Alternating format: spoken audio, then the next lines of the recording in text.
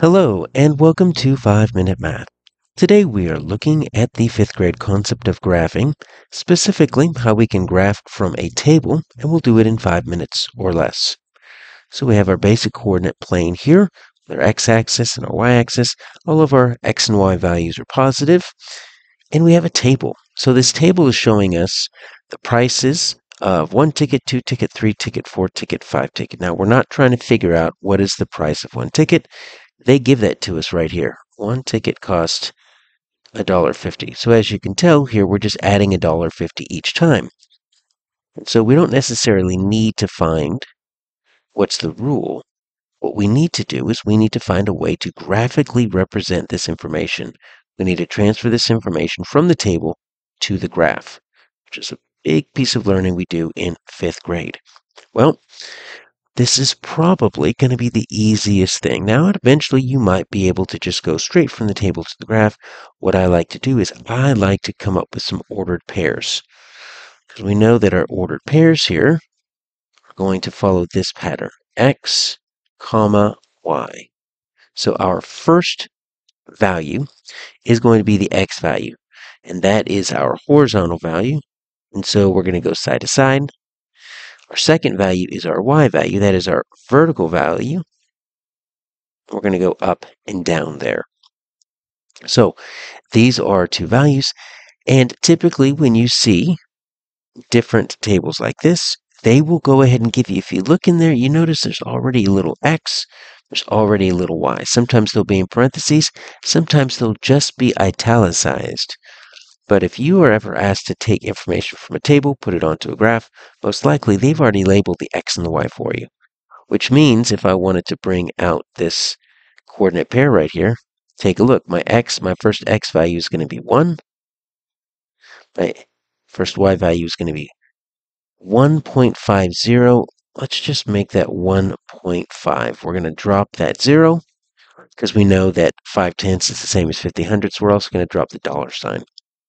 So let's do that all the way down. My second x value is 2. My second y value is, I don't need the 3.0 or 3.00. It's just going to be whole numbers, 2 and 3. Now this third pair is going to have an x value of 3, but my y value is going to be a decimal, 4.5 or 4 and 5/10. And then I've got my fourth value, which is 4 and 6. And then you notice this pattern, this fifth value, all the odd ones have a decimal.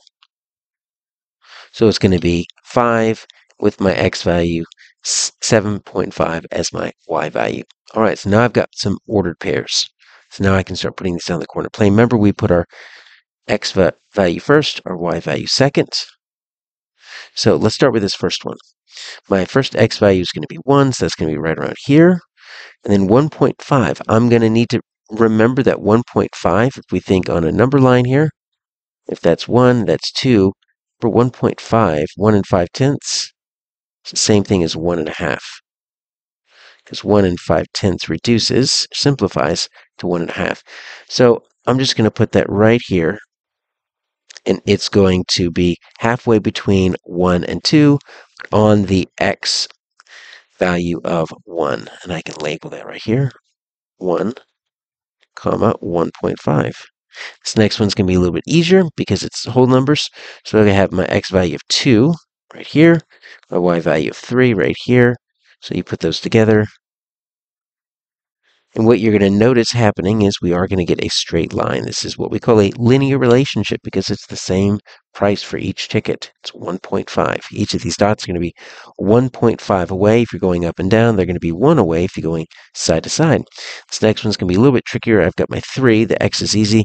4.5, though, is going to be right here in between my 4 and my 5. So let's put that right there. So my x value of 3, 4 and 5/10 is my y value. 4 and 6 is my next one. That's going to be pretty easy because they're both whole numbers. There's my 4, there's my 6. Make sure we're doing them in order. It goes right there. So I've got a 4, x value, 6 is my y value. Let's finish this off with 5, and then 7.5. So that's going to be right up here. So I've got a 5, a 7 and 5/10.